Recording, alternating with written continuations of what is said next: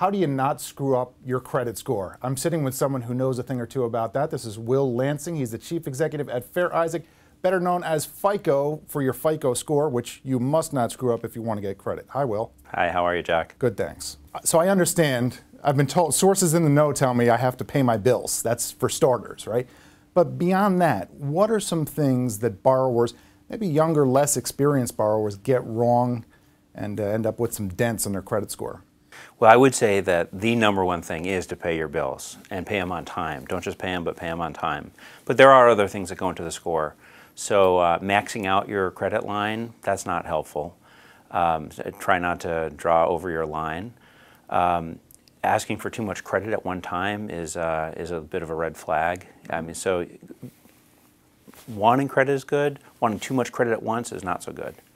Tell me about reward. I'm going bonkers lately with these offers from rewards program. They tell me $200 on this card. They'll give me $500 on that card. Now there's one out there that say we'll give you 100,000 points, and people say that's the equivalent of $1,500. I want to get this one, cancel it, get that one, cancel it.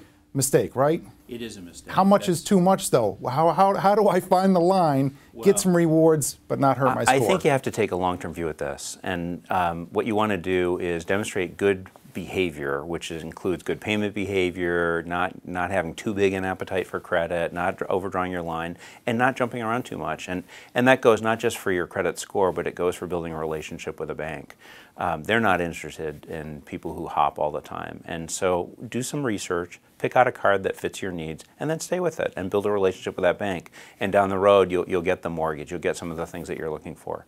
You're saying I need to be ready for a long-term relationship here. I can't just hop around and play the field for these rewards. You can play the field. It's not great for your credit score. It's not great for your long-term financial health. But it's not, maybe one every couple of years isn't going to kill you if you're someone with a higher score than you need anyhow. Totally fine. Thanks a lot for the ideas, Will. You're welcome. Thanks for watching.